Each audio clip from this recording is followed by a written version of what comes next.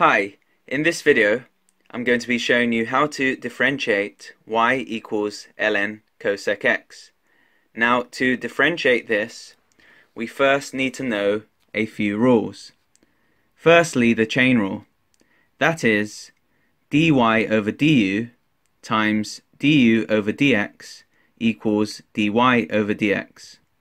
Also, if function of x equals ln x, then its derivative is 1 over x. If function of x equals cosec x, then its derivative equals minus cot x times cosec x.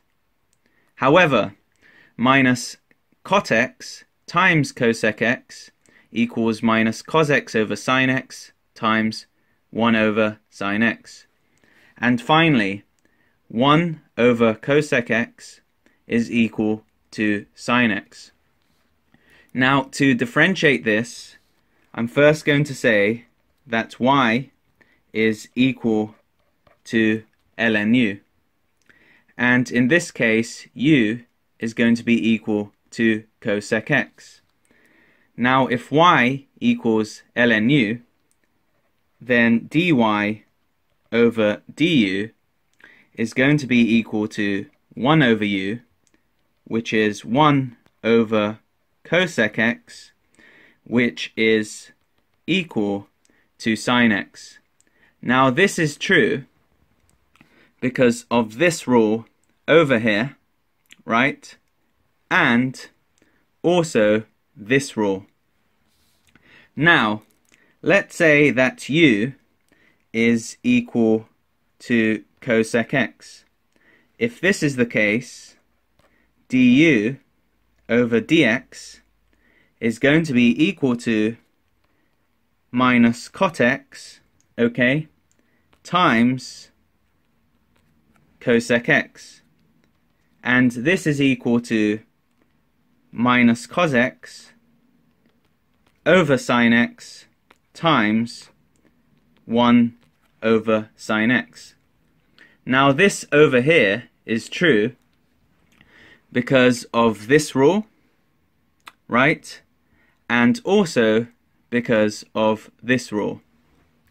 Now that we've got dy over du and du over dx, we can use the chain rule, okay, to find dy over dx, which is the derivative of y equals ln cosec x.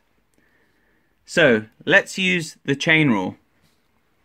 Turns out that dy over du times du over dx, which is dy over dx, is going to be equal to sin x times minus cos x over sin x times 1 over sin x, okay?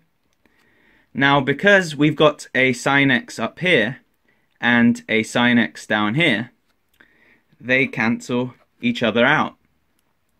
And what we're left with is minus cos x over sin x, okay? And this is equal to minus cot x, okay? Which is dy over dx, like I said before. So this means that minus cot x is the derivative of y equals ln cosec x, okay?